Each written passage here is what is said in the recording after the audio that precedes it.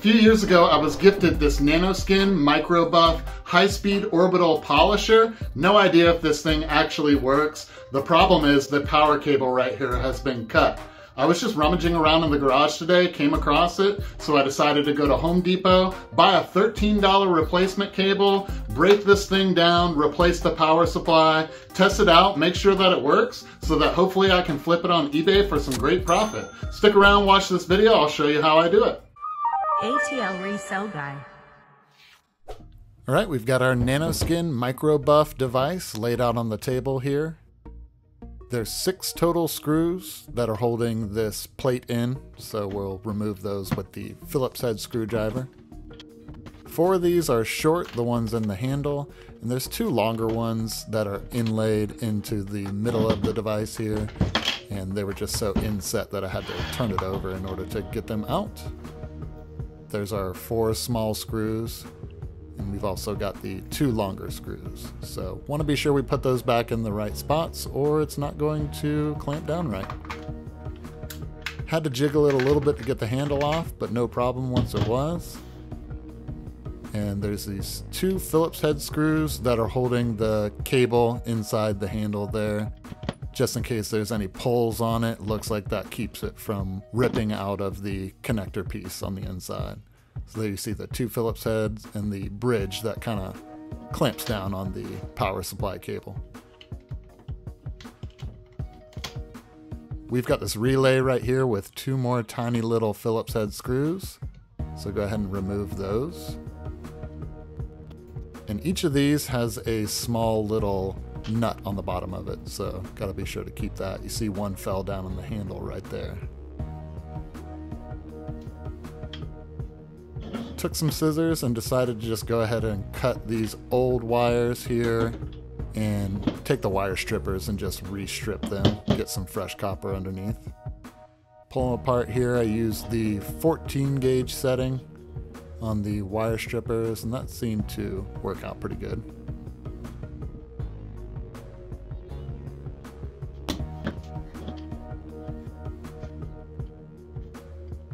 And from here, just pull these apart, take the replacement power supply, which already had the ends pre-stripped, which was very convenient.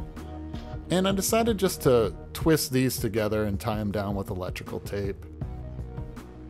I was considering taking everything apart and re-crimping the metal connectors that I just unscrewed from the relay, but I decided this was just a quicker and easier way for me. So here's the electrical tape, just making sure that I completely cover the metal inside the wires here. Make sure they're nice and tight. And I took one more piece of electrical tape and just went ahead and taped them both together once everything was secure. And that'll just hold it all together really nice. This part's important. You don't want any metal touching or bridging, so take your time with it. Make sure that you cover everything up, make sure that it's tight, and you'll be good.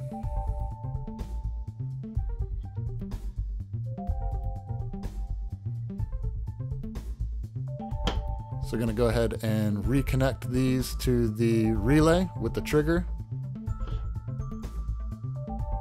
It can only go in on one side, so just slide that into the saddle right there. And screw back in the tiny, tiny little Phillips head screws, making sure not to lose those little square nuts that were underneath that, or it'll have nothing to screw into. And also making sure you reinstall it in the same configuration, the black being on top and the white being on the bottom. Had to depress the button on the relay just to make it sit back down underneath the trigger, and went ahead and tested it just to be sure it was initiating, and it was. So here's where I had to improvise a little bit. I had a lot of slack left over, so what I did was end up just folding it down into the handle so that the power supply was sitting flush right there underneath that bridge. And I wanted that bridge to be nice and tight so that if there was any tugs or pulls on the power supply, it wouldn't be pulling out any connectors.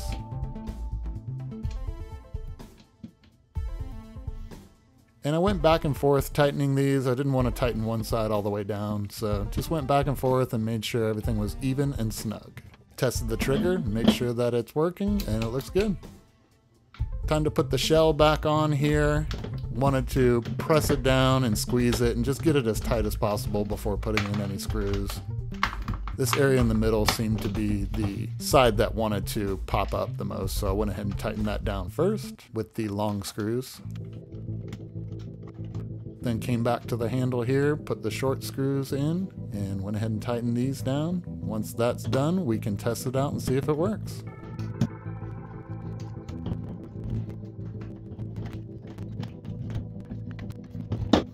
Got the power supply here. Go ahead and plug in the replacement power cable that we just changed out and give it a whirl. Wanted to look at it and just check all the seams, make sure everything was tight and snug, held together by those screws, and it looks pretty good.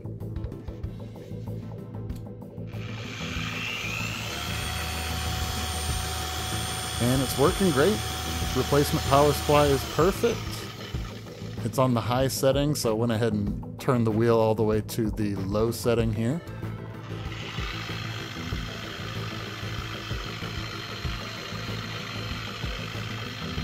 Works good, so split the difference and go to the middle setting. And then from there, I just wanted to change the speeds while it was still initiated and powered on. And it can be changed on the fly like that. Everything's working great.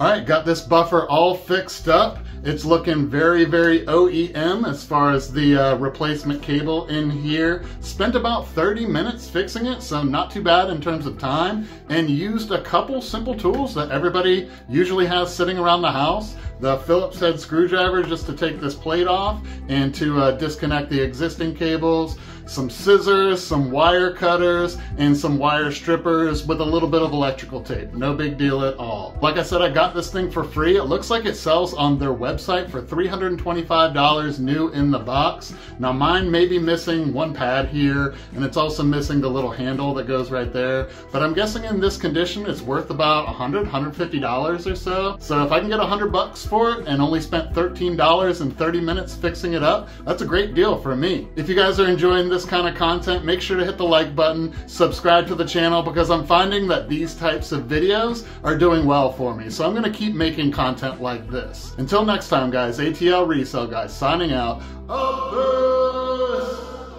Thanks for watching until the end of the video. If you haven't already, check above to make sure that you're subscribed to the channel. And if you'd like to enjoy more content like this, hit the links below to other videos.